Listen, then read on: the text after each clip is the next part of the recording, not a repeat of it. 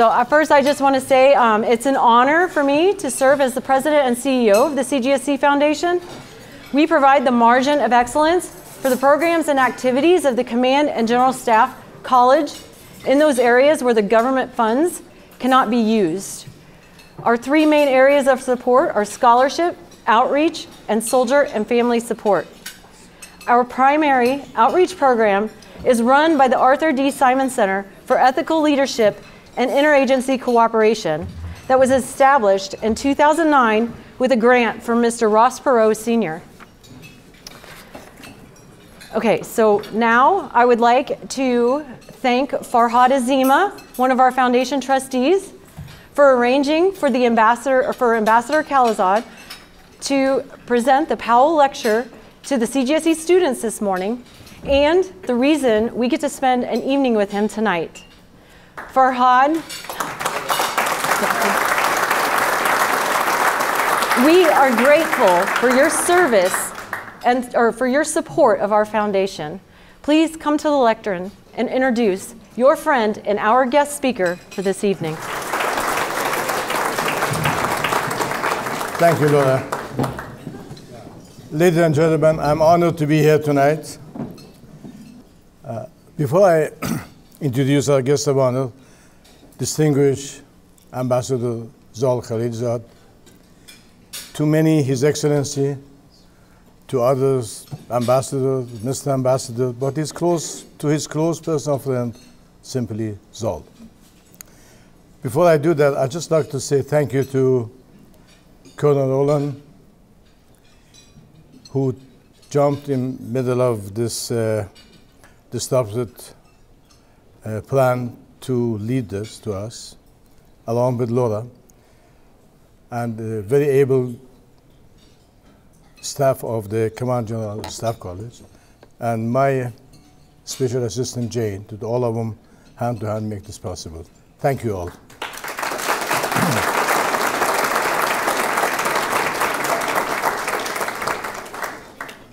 Many people ask me, how did you meet such a distinguished person? Well, very simple. I saw him once at UN when he was ambassador, 2008 or 9. He was doing this to the Russian ambassador. I said, I have to meet that man. So we, as you all know, the official residence of a U.S. ambassador to the United Nations at the Waldorf Towers, and so is the U.S. President's residence in New York, and I happen to be there also, my residence. Just kind of mixed crowd. So in the morning, I handed a note to the reception, which my business card those days I used to have, and I wrote, Mr. Ambassador, I don't need anything, and I don't want anything. I just want to meet you. And, you know, they told me that everybody calls him, they want to meet him, they want something. I said, I don't want to know, just want to meet him. So he was very kind to say yes, and we had dinner together the following night. The rest is history. Thank you for that.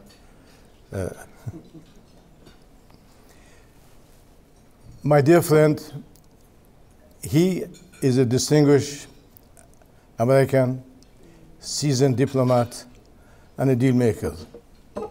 His service requires no definition, both as the head of the policy planning at the Department of Defense, as an ambassador to Iraq, ambassador to Afghanistan, ambassador to the United Nations, and more importantly, his last function to get us out of Afghanistan without too many casualties, without any casualty.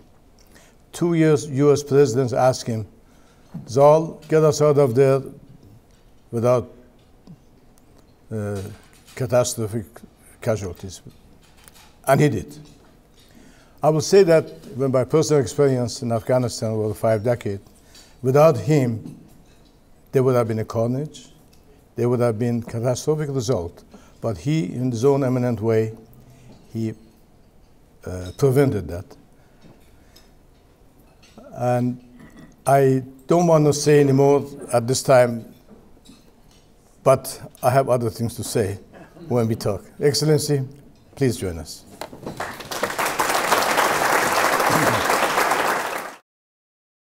Well, Farhad, thank you very much for that generous introduction. Farhad is a good friend, a dear friend, and I am delighted and honored to be here. I've been here before to Kansas City, thanks to Farhad, but it was a great pleasure and an honor for me to be at the college today to meet the students there, as well as the professors, the teachers, the officers who are there. In the 2 or 3 assignments that I've had the privilege to serve on behalf of the United States, I worked very closely with our military and other elements of our security in war zone or in difficult circumstances.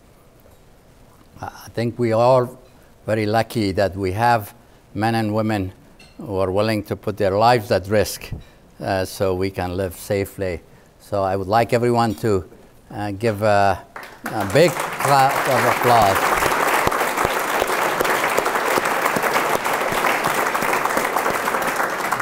And I see some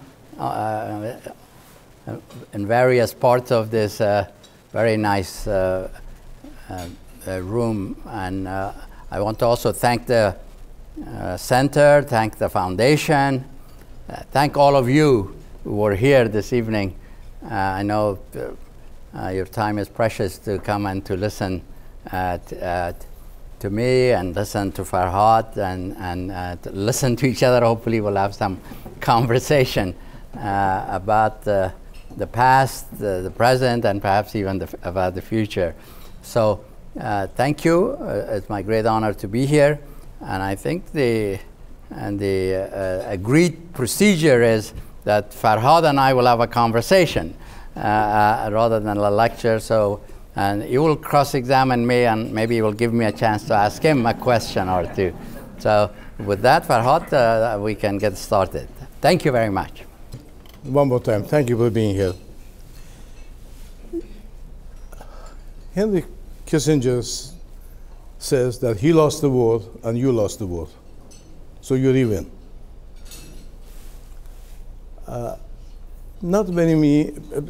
Perhaps not everybody is familiar with the role of an ambassador and his position and his authority. So you get blamed for some of the mishaps. Would you like to comment on that and enlighten us as why are you being unduly and unreasonably blamed for something which all you did is carry on the mission of our country, for which you have been given the authority to do so. So. Well, thank you very much. I spoke about the issue of withdrawal from Afghanistan today when I was speaking to the college. We went to Afghanistan because of 9/11. There was no plan to go there otherwise. The initial objective was to bring those who planned and perpetrated the attacks of 9/11 to justice, or as President Bush said, to take justice to them, to deliver them justice. And I believe that both in Afghanistan and more broadly, because there were terrorist cells elsewhere as well, we did an excellent job of eroding or bringing thousands of the terrorists to account one way or the other for what they had done. And over time, we embraced a much broader objective that the region of the broader Middle East, as we called it in those days, from Pakistan all the way to Morocco, was a dysfunctional region. That its dysfunctionality was producing conditions that produced terrorists, such as Al-Qaeda that attacked us. So we embraced the objective of transforming this region to become a functional, democratic, peaceful, and prosperous region of the world, similar to Europe. There was a belief that Europe, before World War II and through the Second World War, had been a dysfunctional region of the world. And its problems became the world's problem.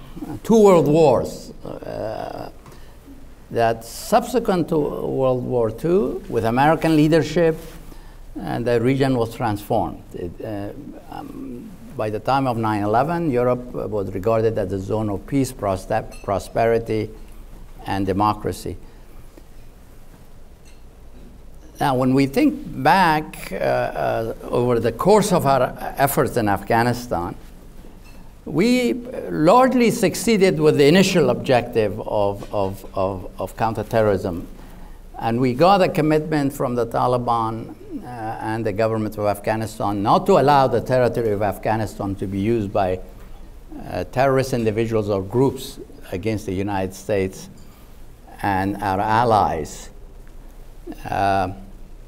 But when it came to this nation building, transformation of Afghanistan and Iraq, because I also served in Iraq, I think time did not work in favor of that enterprise, because although we were there for 19 years, 20 years, the transformation of those countries into prosperous, democratic, peaceful region, we did not achieve those goals. And because of time, the initial support for the objective eroded in the country. Other things became important, more important over time. China, the great power competition, became front and center, while after 9/11, terrorism was front and center. It's still important, but not the most important issue. And therefore, because of the increased importance of other issues, there were the question of whether we were allocating resources appropriately in the current circumstances of other challenges that we are facing. Are we putting enough in technology to compete with China? Are we doing other things that would be more appropriate to the current circumstances? And there was a disappointment that we didn't have a plan, a strategy, that we could timeline that within 3 years or 4 years, if we did more of the same, we would achieve the goal of a peaceful, democratic Afghanistan. So I think it's fair to say that the nation building part, we did not achieve our goal. So there's a question whether that was too ambitious. Should we have embraced that? Were there other alternatives?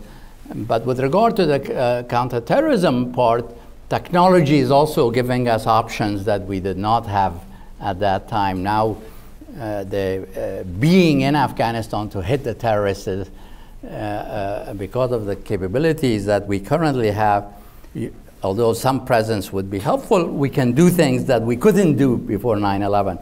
It's my personal judgment that if we had the capabilities that we have now, predators that can loiter, that can strike, 9/11 could have been averted, perhaps.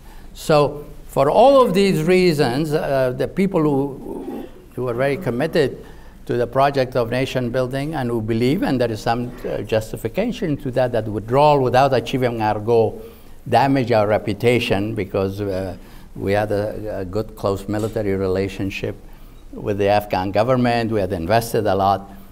They were unhappy with that decision. But I personally believe that if we didn't have a strategy that could produce results in a timely manner, it was like we were in a hole, and it was a smart decision to get ourselves out of that hole, because we were spending resources, lives, without achieving results. But it isn't without cost. The Afghans have suffered. And we see on the women's rights issues, girls' education, and there is some damage to their reputation. But you have to compare those costs with the cost of continuing to spend $40 billion a year on lives, and at least 2 presidents, 1 Democrat and 1 Republican, were not persuaded that we could, more of the same will produce success in any foreseeable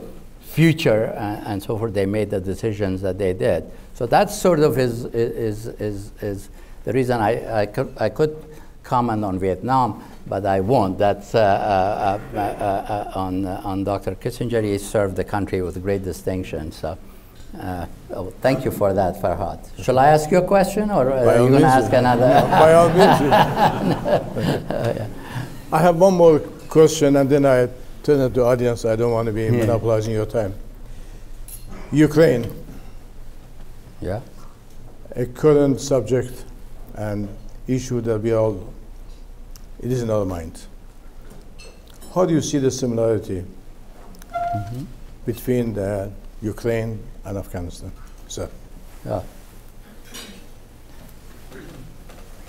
Of course, these are very different circumstances. Maybe one comparison could be Afghanistan of the 1980s, because I've been involved in at least 5 wars on behalf of the United States. The first one was the Soviet-Afghan war, in which we supported the Afghans in the 1980s against the Soviets. This war is more about Russia, in my view. It's about Ukraine, of course, but it's also about Russia. Because the experts that I respect and listen to believe that this is a struggle that could decide whether Russia will reconstitute its empire, including Central Asia and the Baltics being brought back in. And that this is a defining struggle to decide kind of where Russia ends up. And but when it comes to the comparison, one thing that makes it more sustainable is that we're not doing the fighting. It changes the equation when we are doing the actual fighting. In Afghanistan against the Soviets, we supported the Afghans, they were doing the fighting. And in Ukraine, it's the Ukrainians that have stood up and are resisting. And at this point, both sides, Russia and Ukraine, believe time is on their side. The Russians think their time will work for them. Ukrainians think it will work for them. So it makes a settlement and agreement difficult at this point. But I believe that this has the potential to become a long war. And there are several alternative futures as you think in the over the long term. And we will have a big vote about the future, because our military assistance, our financial support is quite critical. At this stage, we are not putting pressure on Ukraine to, or not getting engaged with Russia, because we don't see serious indication of Russian interest in a political settlement that will work for the Ukrainians and for Europe and for us. So, but once the war becomes long,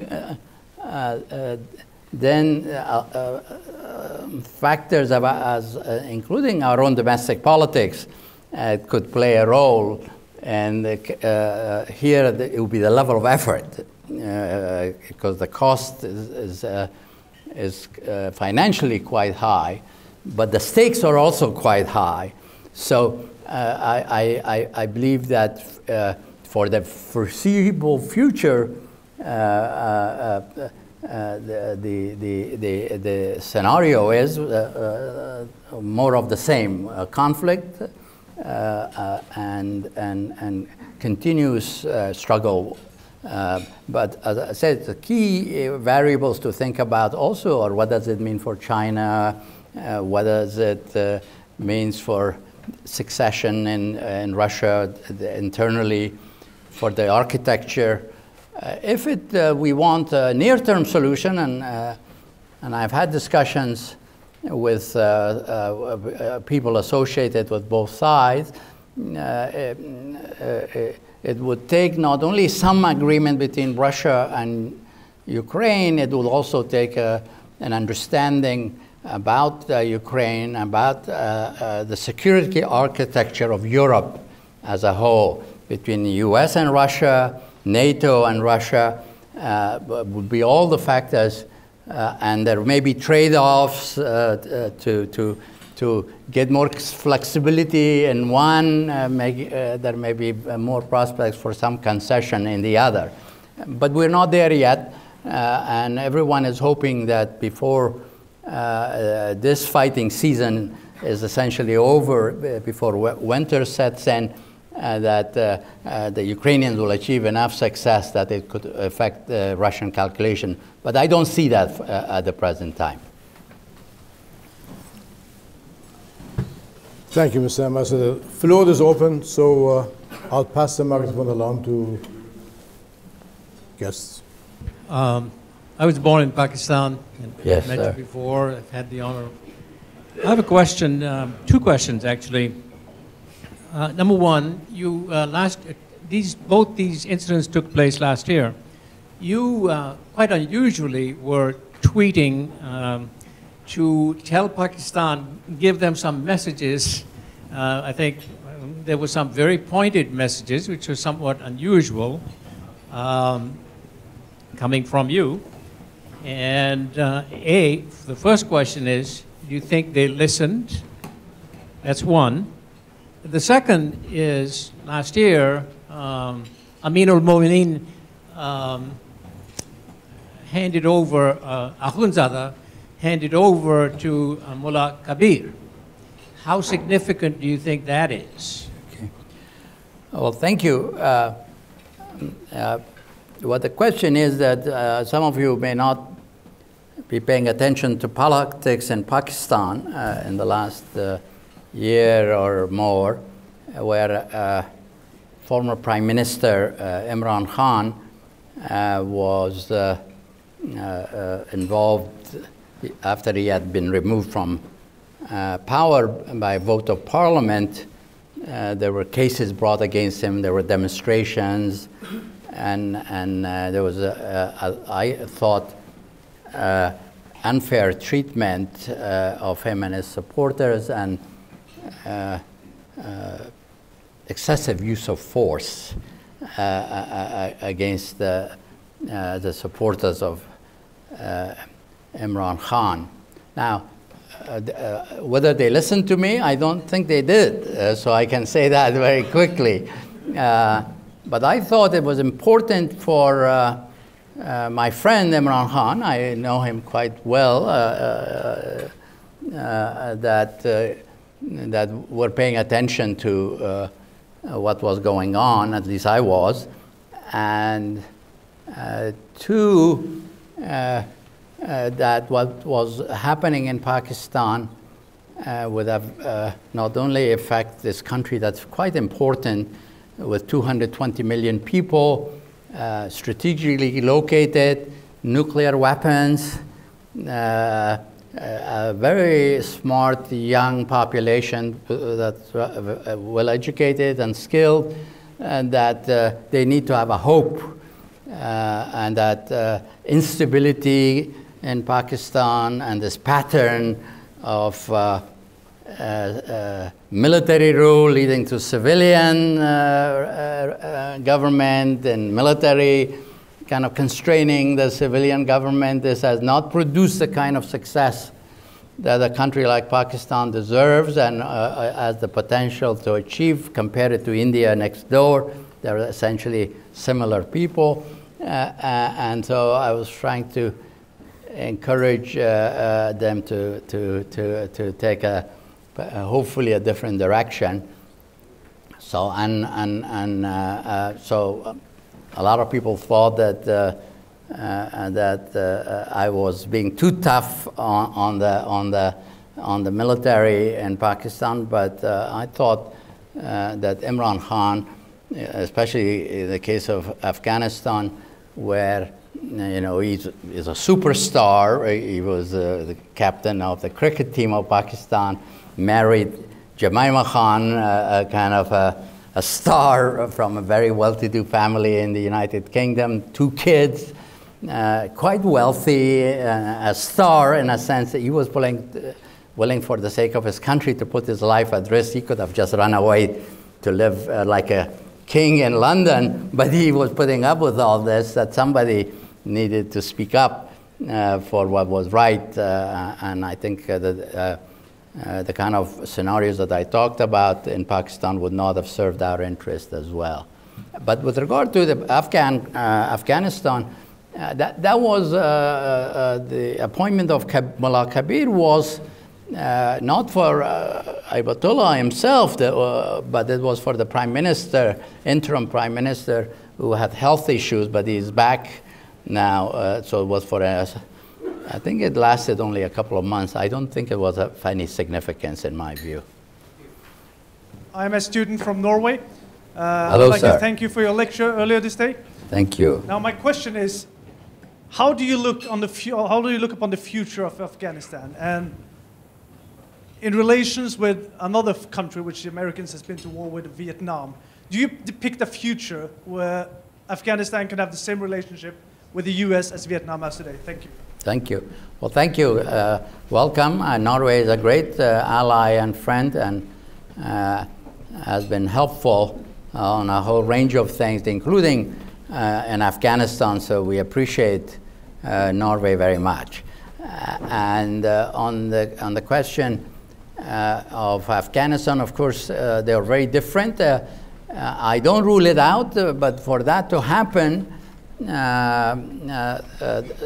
certain things have to happen. One is that the human rights situation, particularly with regard to women and girls, have to be addressed. I think the politics of it, even if we put the real interest aside for the moment, it would be very difficult in terms of values for us to embrace the Taliban government as long as it treats half of its population in the way that it does. I know people are saying there are cultural issues and what have you. Nevertheless, the reality is Taliban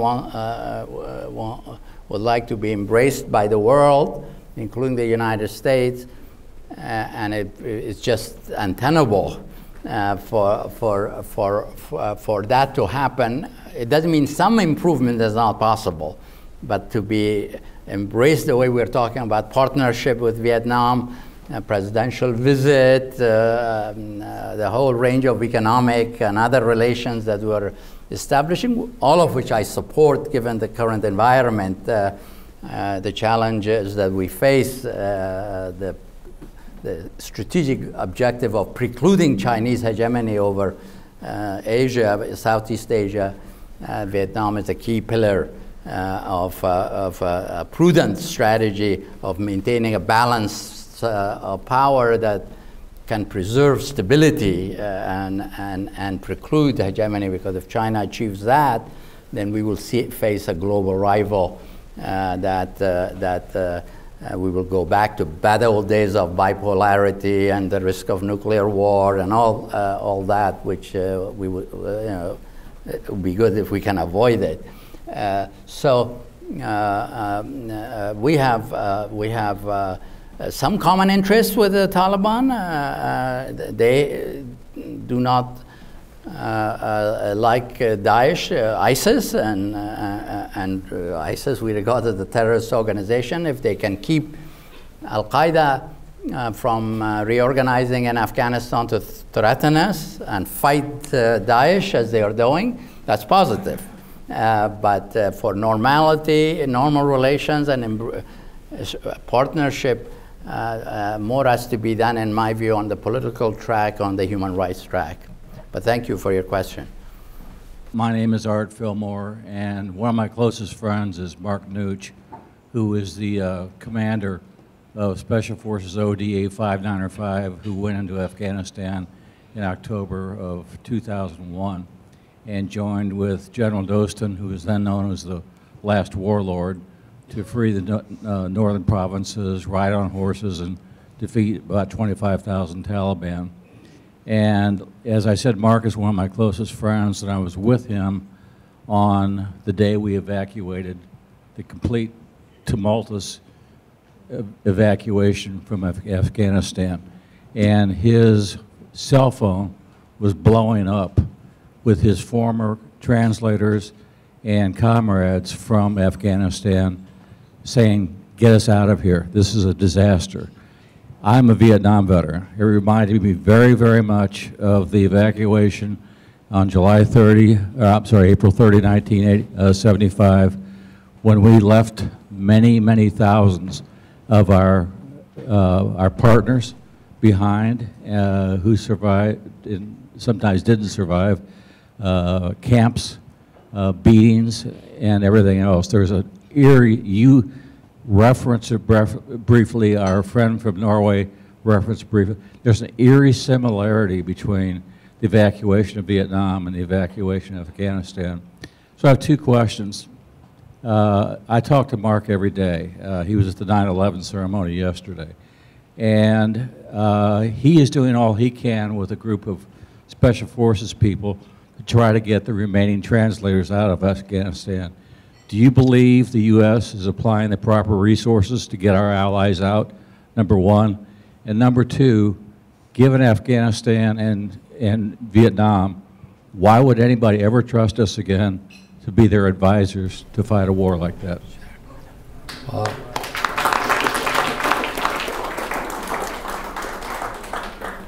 Well, first of all, thank you for your service, and thank you for what you're doing for veterans now. A great honor to meet you. On your question regarding your friend who was with General Dostum,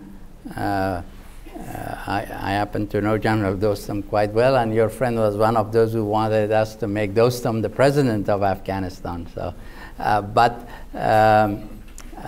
putting that aside for a moment, on the one should make a distinction, at least in my mind, between a decision whether it was wise, prudent, serve the national interest, to withdraw from forces from Afghanistan, and that we weren't achieving our results, the costs were getting too high, the world had changed, our means of dealing with problems had also changed and evolved.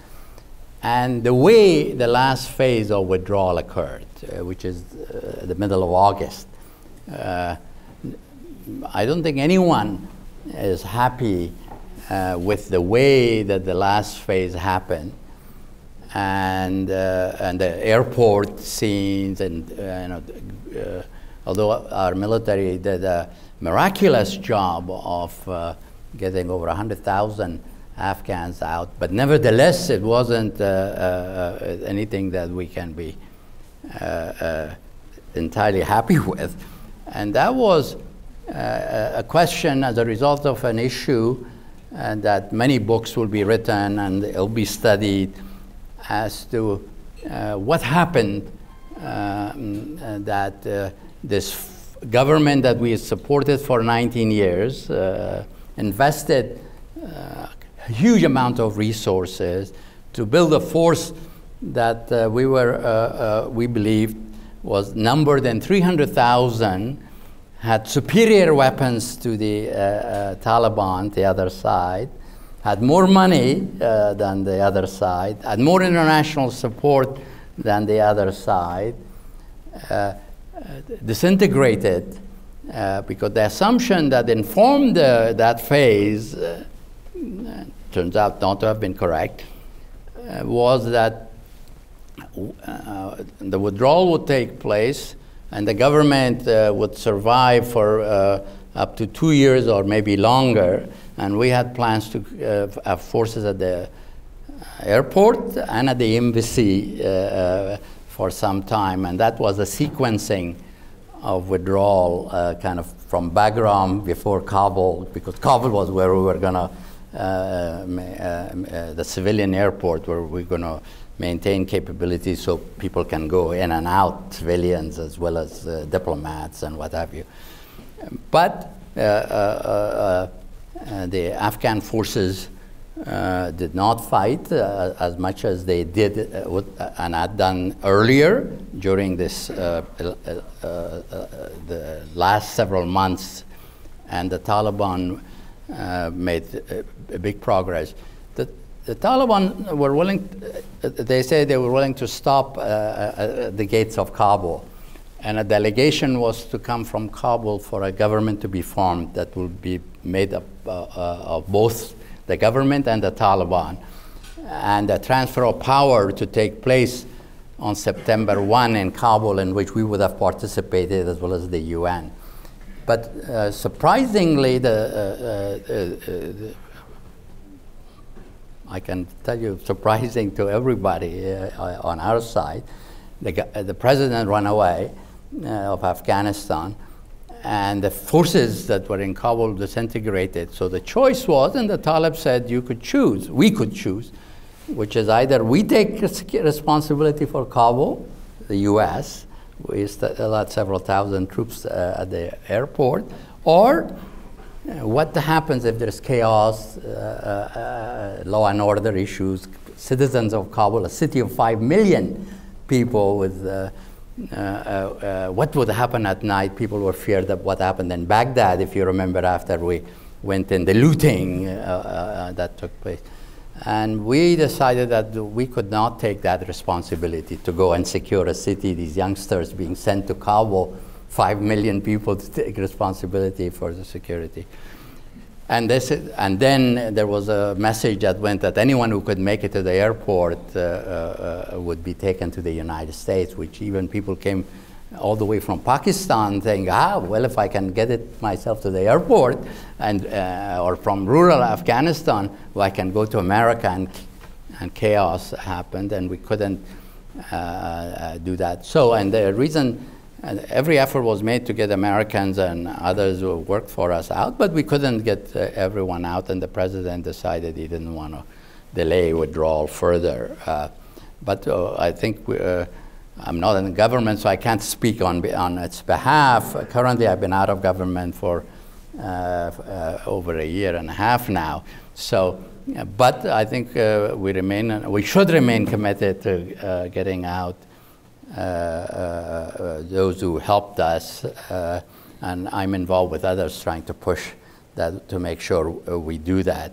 Now, on our people trusting us, I think there is some point to that, but we can exaggerate that also, that, because we got out of Afghanistan, nobody will trust us. I respectfully disagree. I think I judge that we decided to get out. It was a wise decision. I judge that, because we weren't achieving success, costing too much, and others were taking advantage of us, because Chinese, Russians, others were supplying arms to make sure we are overextended, that we exhaust ourselves and not to be that attentive to other parts of the world, perhaps. And people transact based on interest and current issues. I don't think that I have seen any serious country that says we're not going to trust you anymore, get your forces out, or we don't want to have relations with you because you got out of Afghanistan. A lot of people that I talk to believe that it was the realistic decision that we made, and maybe it was a smart decision, but it's now up to the neighbors and the Afghans to see how they sort this out, where they were not that helpful when we were there. But this will be studied, argued about for a long time, and the whole issue of nation building and whether we should take it on is something that we're going to argue among ourselves for some time to come. May I add something to that, please, sir? Sorry? May I add something to what you said? Oh, please, Yes, yes, sir. Sir, I add my thanks to those ambassadors for your services. About the evacuation, I had some minor role in it. We were able to get out in terms of not by thousands, but hundreds of people out.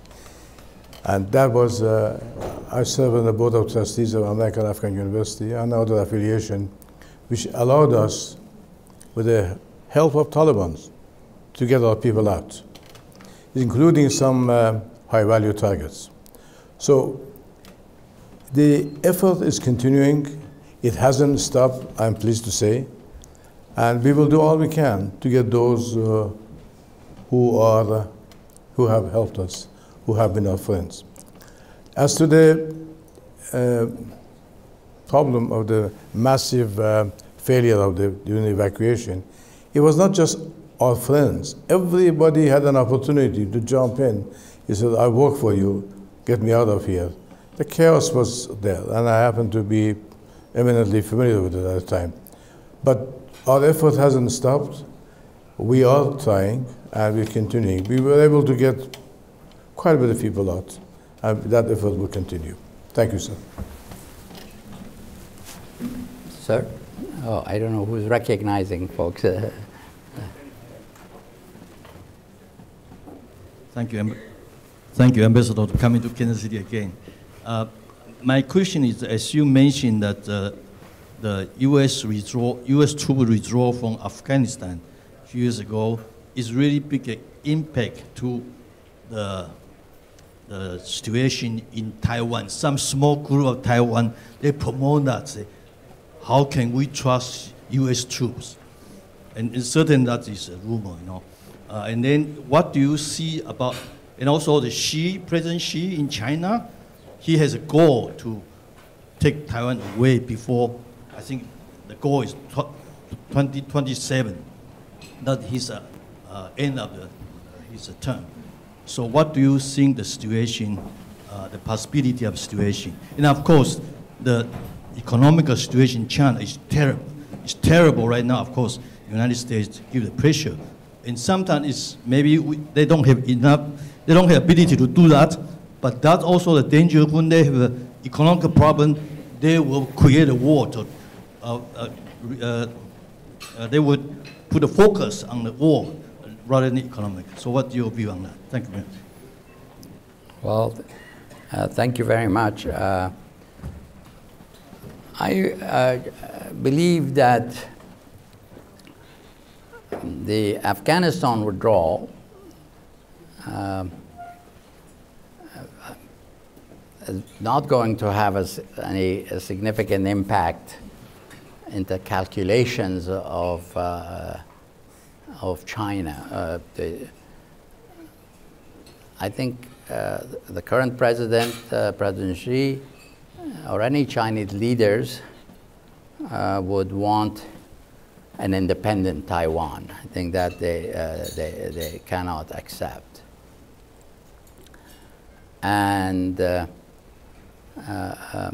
forceful invasion has great risks. A forceful unification by invading Taiwan would have risk. A declaration of independence by Taiwan would also have risks. The only prudent course is that the issue not be resolved by force and no precipitous step be taken as such. But what is needed is a balance of power that discourages or increases the risks of an forceful unification and maintain stability. And I think in the in the kind of the last few years, let me put it, we have become more attentive to a balance of power arrangement in Asia, where we're strengthening relations. I just came back from the Philippines, Singapore, and Thailand, where we are pursuing a balance of power by strengthening relations there for reasons of stability. And we have strategic interests to prevent or preclude, I like to call, or dissuade that. But there is a great risk of a war there. I don't want to underestimate that.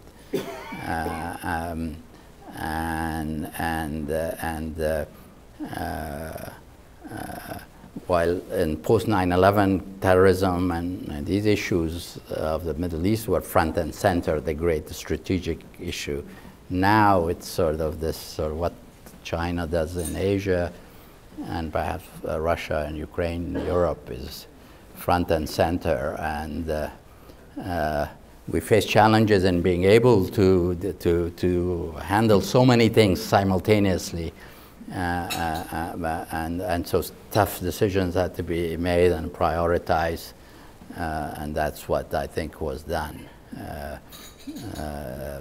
in the case of Afghanistan. Thank you. May I please? Please. We have time for one more question plus encore. Mr. Khalilzad, Sir. As an Afghan American who lived here for 40 years, I've lived in this my country. I want to personally thank you for making the decision in your part. You know, there was a lot of talks about, you know, U.S. leaving Vietnam, U.S. leaving Afghanistan. As much as these decisions are unpopular, as much as they are hard, but somebody has to make it. And thank you for your part making that decision. Thank you. And thank you for your efforts to let the Afghans sort it out. Let the Afghans sort it out, and I think let's give them an opportunity to sort out their issue. Thank you. And we'll help them and support them, and that's all we can do. Thank you. Thank you.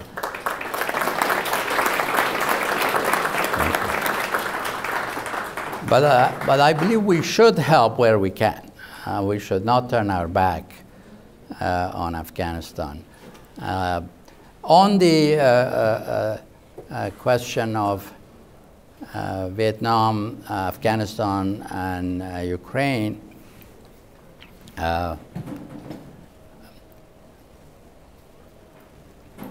the way I think about it, and I could be wrong, is of course, it's better to succeed. If you take on something important, it's good to succeed. But if you don't have a strategy and a plan for success, persisting, hoping for a miracle, that's not also prudent. I believe that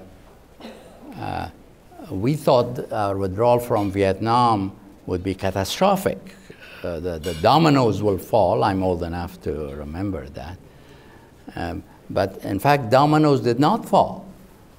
In fact, Southeast Asia came together rather than dominoes falling, and it's a prosperous, stable region that we have a strategic relationship with. And Vietnam, with the current problem rather than the previous problem, the current problem of China, which is the strategic, the most important strategic issue we face, Vietnam is likely to be on our side. So adjusting wisely to change circumstances is the sign of a smart power. Because overextension can lead to decay, to overextension can lead to decline, and that's how great empires and powers sometimes they go down, either because they overextend themselves, there is no ends and means good relation, they keep extending, and two, they decay from inside. And other powers that want to become more powerful or more energized because they want to catch up with you or surpass you. So I think Ukraine is different than Vietnam or Afghanistan were. I was not involved in the Vietnam issues. Afghanistan, we achieved that strategic objective, which is the terrorism issue. I think the intelligence community says the Taliban are delivering on the commitment not to allow Al-Qaeda. I think the most recent estimate says no threat until the end of next year, and yet another interview says we don't believe they will reconstitute in Afghanistan. And Daesh is the current problem, and as I said, they are the strong enemy of each other. But I think this is the end, so I would like to say something in conclusion, or we have more. But I think there's a lot of patriots in this room, people with concern, strong concerns and passionate concern about what we have done, about the circumstances, about friends that helped us and their fate, about partnerships we make and adjustment that we make that appeal or displease. That's a sign of a society that is rigorously debating and arguing and considering what has happened, what should happen. And I see all of that in this room, and patriots that serve the country with distinction. I'm very grateful. First, I have to say, I came to the United States as a relatively young immigrant, student immigrant. So it's been, America embraced me and gave me responsibilities that I wouldn't have dreamed of. And so I feel great honor to have served. This is a very unique country. And I can see why the country has been as successful as it is by the presence of the people and the views that I have heard. So I'm grateful to my good friend, Farhad, and Linda, thanks to you, his wife, and all the friends, some I have not seen before, some new friends that I have made. I'm very pleased to have spent some time with you, and thank you for your comments and questions. Good night to everyone. Thank you.